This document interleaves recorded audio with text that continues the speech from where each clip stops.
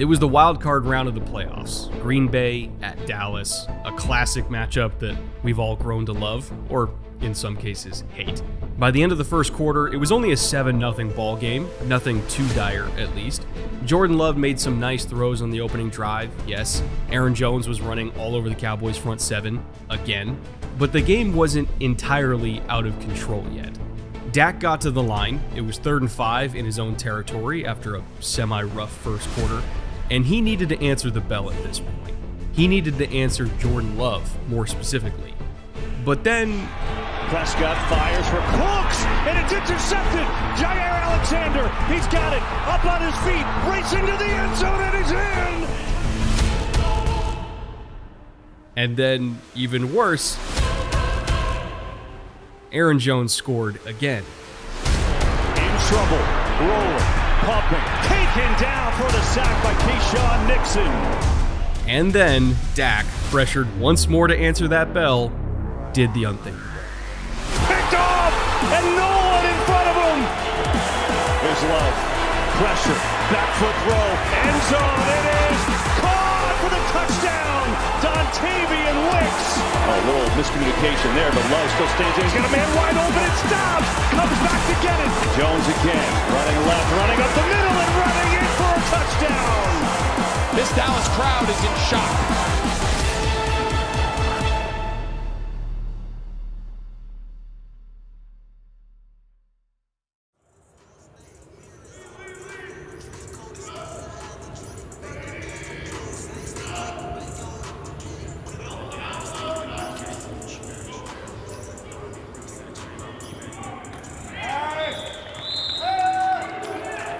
You know, on second thought, that might have been a little bit too dramatic of an opening, but you get the picture. Today's episode is about playoff blowouts, like the one we saw here in Dallas, and how they actually happen.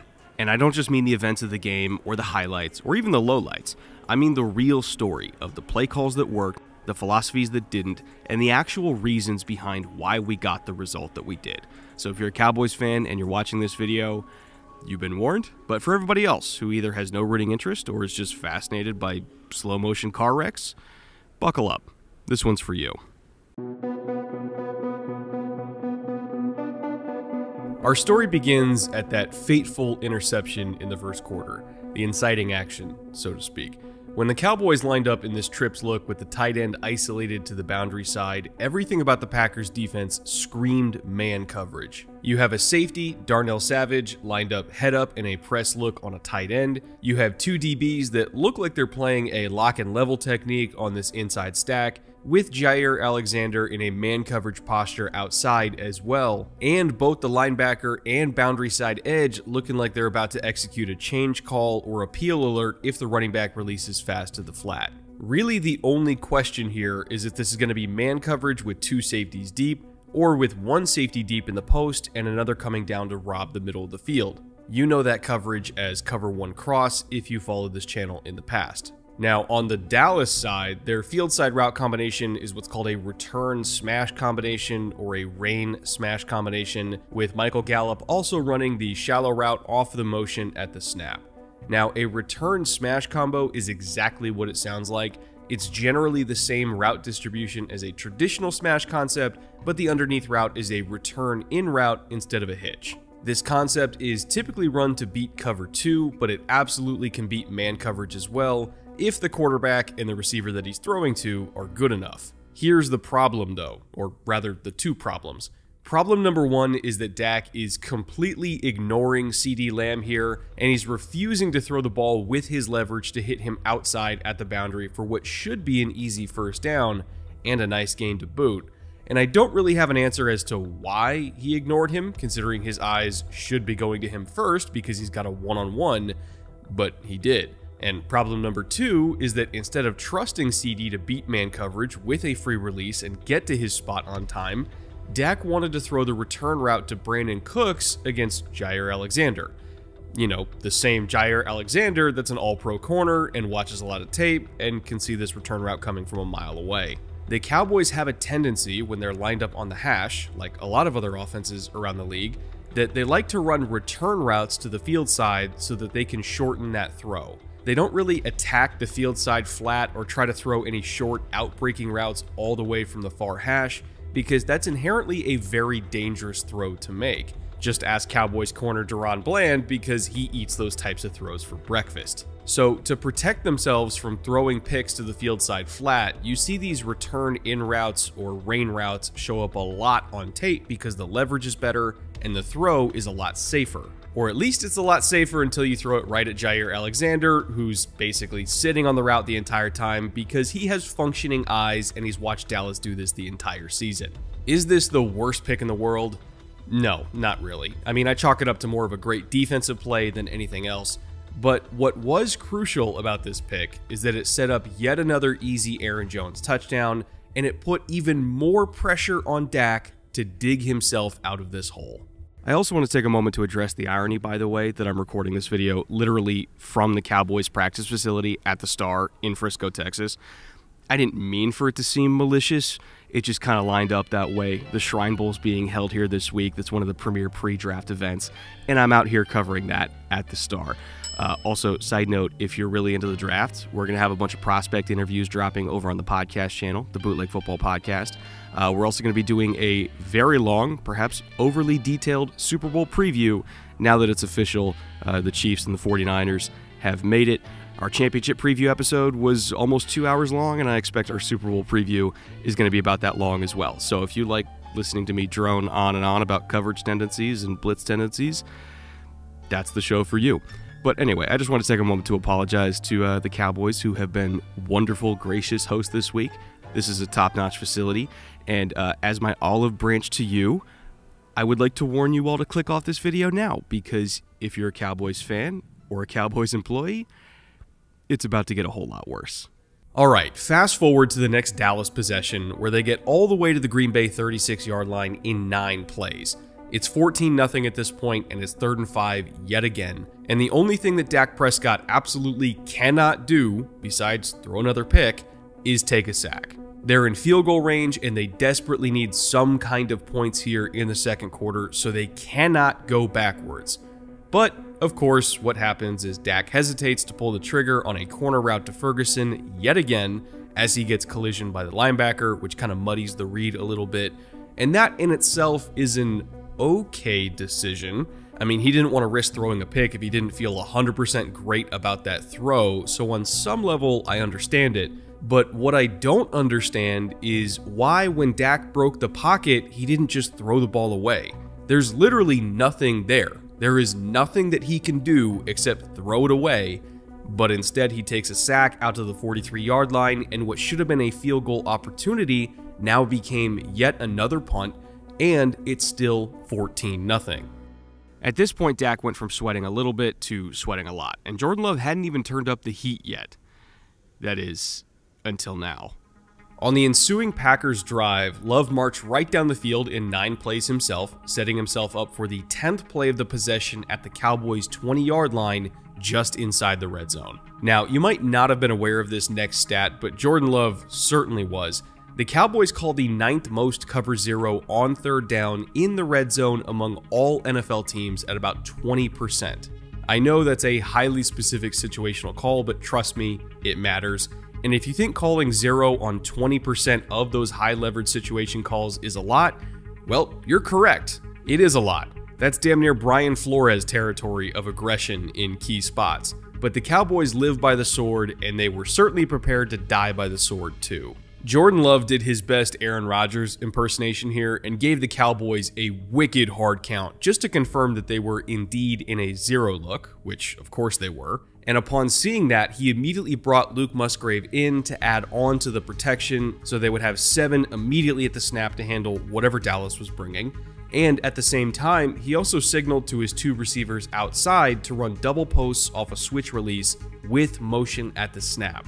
Now, what this switch release does is it uses the leverage of these 2 defensive backs against them to give Jordan Love an easier opportunity to hit this post for a touchdown. Both DBs are bumping over to match these releases inside and out, so the inside guy takes whichever receiver releases inside, and the outside defender takes whichever receiver releases furthest to the outside.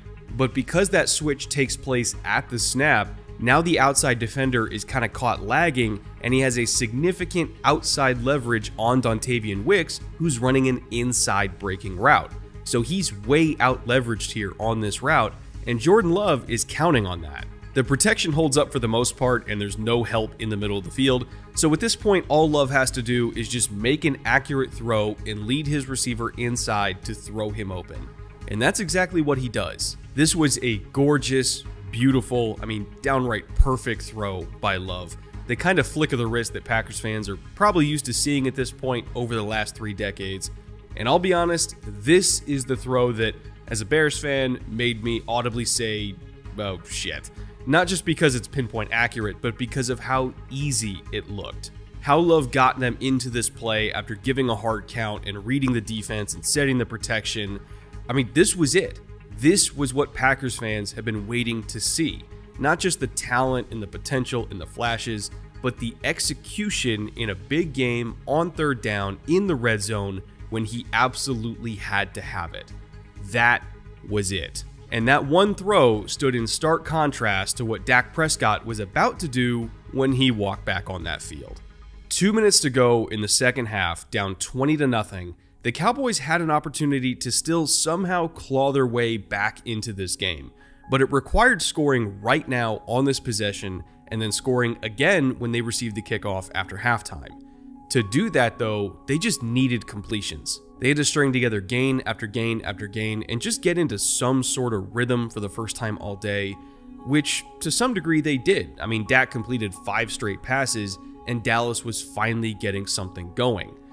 Or at least they were until this play, from the Packers' 40-yard line right after the 2-minute warning. It's 2nd and 2, and the Packers are calling a 3-3 fire zone here against a 4-strong look from Dallas that they motioned into. And like I said, the Packers DBs knew that Prescott was just trying to get easy completions for this entire drive.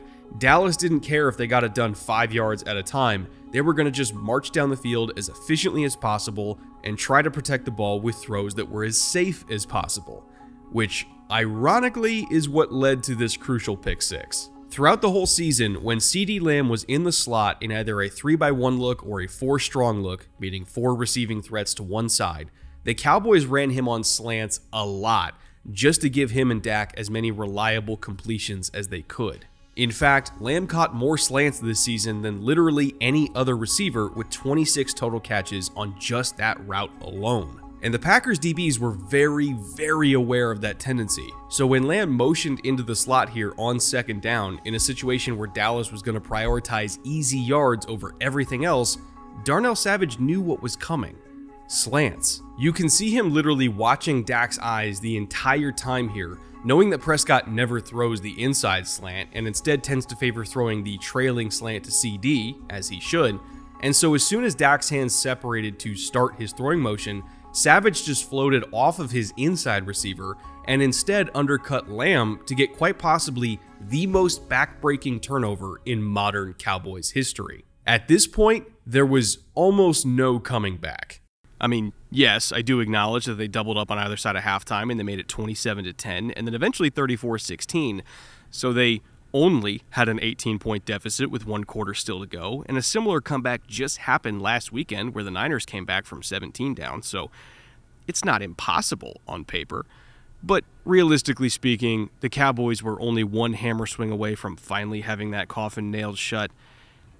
And when Aaron Jones plays down here in Texas, he does make for one hell of a hammer.